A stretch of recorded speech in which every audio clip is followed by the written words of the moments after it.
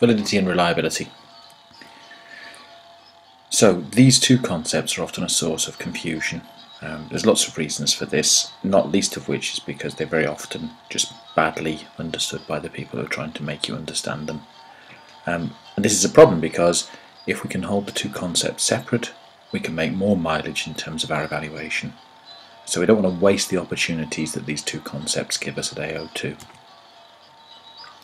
So reasons why: firstly, the terms sometimes treated as though they're the same, interchangeable. We call this conflation, and on the mark scheme it's where the examiner would be saying, oh, well, there's a degree of confusion, or that the answer seems muddled, and so that limits us to the bottom end of the mark scheme.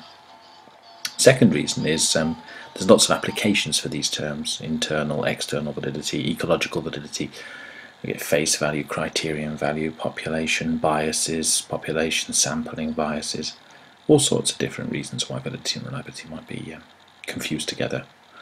Now, there's quite a few ways of trying to assess or measure validity and reliability, and if you add on to that the idea that the A-level student needs evaluative research for their AO2 marks, well, the whole thing starts to look like a bit of a fish on a bicycle.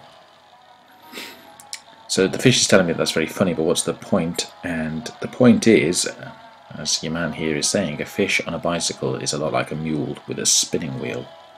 And that's because they both illustrate the idea of invalidity. We say something is invalid when it's not appropriate to the task. So a bicycle is an invalid means of personal transport for a fish, and a mule is an invalid operator of a spinning wheel. So if it's about invalid task performance, what's the task that we're trying to do when we're doing psychological research? Well, clearly our task is sometimes about making observations, taking measurements, hopefully testing hypotheses, and add it all together, we call it doing an experiment.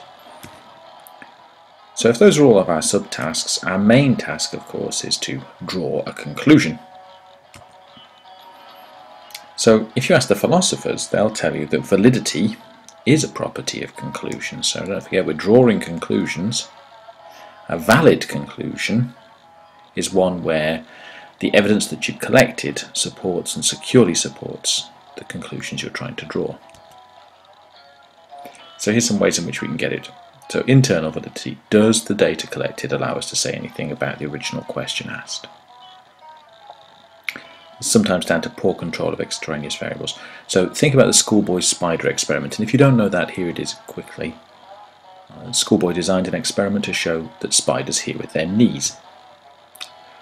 First, he placed the spider on a desk and slapped a ruler on the desktop next to the spider and observed it jump. Then he takes a pair of nail scissors and rather cruelly cuts off the spider's legs. When he slapped the ruler down a second time, the spider remained still. "See," cried the schoolboy, "the spider hears with its knees." Now I think we can all see very quickly the invalidity of the schoolboy's reasoning there. He takes away the means to register the movement when he takes away the thing that he thinks does the hearing. If he could in some way isolate the hearing function of the knees from the movement function of the knees, he could do the experiment. But he can't. Chopping the legs off not only takes away where he thinks the ears are, it also takes away the ability of the spider to register hearing and noise at all.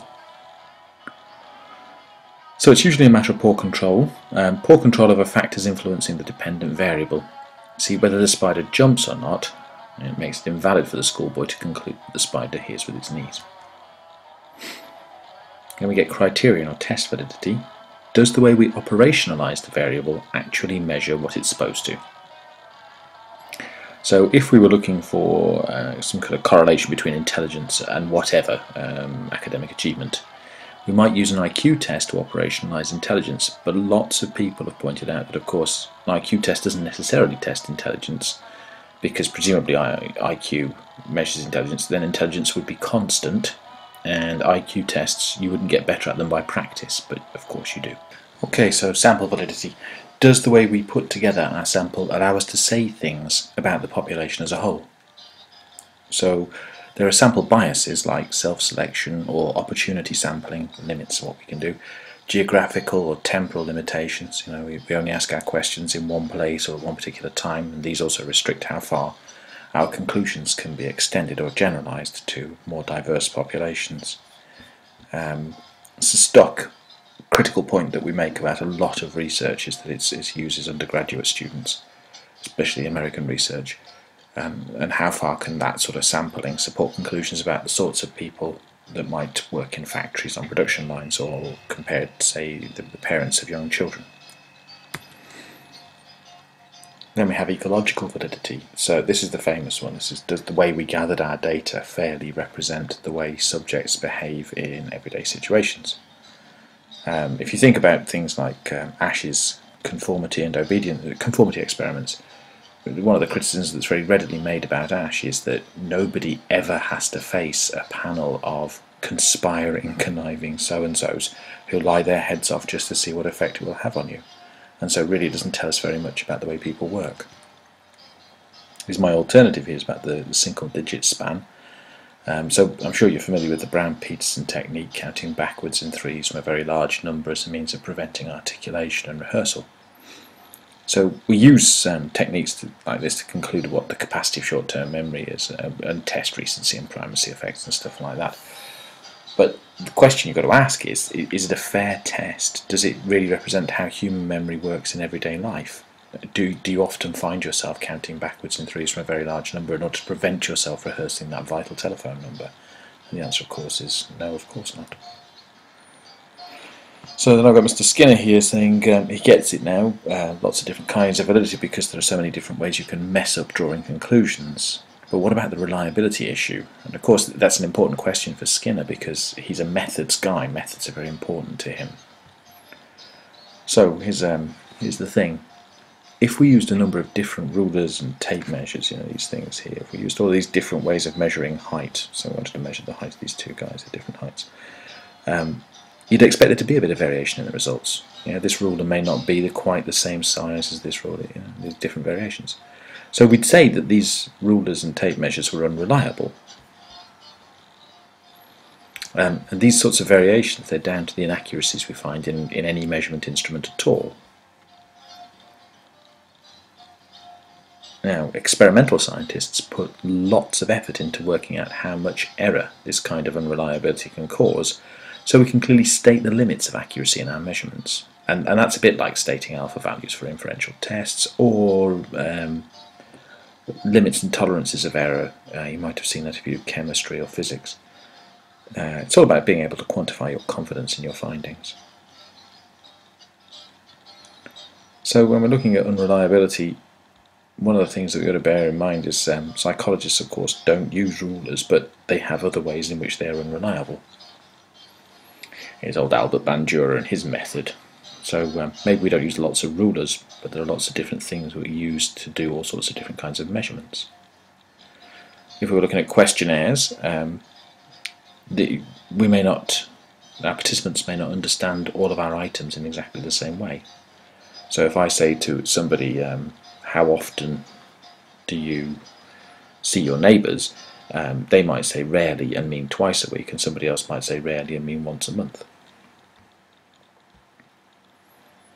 If we've got structured observations like Bandura's observation of participants in his original experiment, or here the strange situation, Ainsworth and Bell, structured observations like the strange situation are supposed to measure stranger anxiety, separation anxiety, joy at reunion, and they're all things that determine attachment security. But of course different observers won't be completely consistent, so there might be high inter-rate reliability, but the fact that there's any unreliability at all is down to the fact that different observers see the thing in different ways. There's supposed to be the polygraph equipment here, and we use it for measuring arousal. We take blood pressure, galvanic skin response, how sweaty your fingertips are, heart rate, and we stick a bunch of pads on your fingertips and belts around your wrists and stuff, and of course you do all of that and people immediately begin to react. And the problem with physical apparatus is that people are going to react in different ways, so it's very hard to allow for. If you take somebody's blood pressure reading, it will increase blood pressure in most people, but it's hard to tell how much it's going to increase my blood pressure by relative to yours. You might not be as fazed by it, you might be more freaked by it, we don't know. Here's another method we use for gathering stuff, trait inventories to measure personalities. This over here, this is Eysenck's introvert, extrovert, and stable neurotic scale, mapped curiously against what appear to be Galenic humour theories. Clearly, if we use questionnaires to do this with people, they get insight. They begin to quite rapidly work out what the questions are getting at. And so you get that effect where people go, I understand what you're doing now, I see. You think I'm either this one or that one, introvert, extrovert, neurotic, stable. And that introduces demand characteristics. Now, if the demand characteristics all went one way, it would be easier to handle, but they don't. So sometimes people are demanded, they experience the demand characteristic to make themselves more socially desirable, and other people experience the demand characteristic as like, I'm going to mess with your results now, sometimes they call it the screw you attitude. Here's another one for you, the famous fMRI machine here. Or no, actually this is a CAT scanner, I think. And we use these to measure brain activity in various ways. And you'd think that's pretty objective, that's fairly reliable.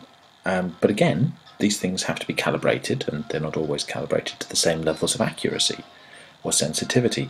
Now, the data about accuracy and sensitivity on this machine is going to be well documented and well publicised. But the fact that it exists at all means that it's always a potential source of inconsistency and error, and you can't rule it out, not completely. So there's a bunch of different ways in which we can be unreliable. So there's no completely reliable procedures or techniques for us. Research instruments aren't entirely reliable. We've got to work with the different sources of unreliability and try to make allowances for them. And ultimately, this is the thing, the fact that we can never completely rule out the effect of unreliable methods, that means that we've got to be cautious. We always state our conclusions with caution. We're going to minimise the potential criticisms of validity that way. Somebody could come along and say, well, the conclusions you've drawn can't possibly be valid because the methods you've used are unreliable. If when I drew my conclusions I said, assuming that, or dealing with the idea that I know my CAT scan is calibrated to sort of a 10% accuracy and the one I'm comparing it to is 15% accurate, and there's a limit there because of this. That allows me to then say the conclusions that I'm drawing are limited in terms of their validity, but they're not completely invalid. They retain relevance. They're still useful data even if it's not perfect. Because nothing in science is perfect, we have to be cautious.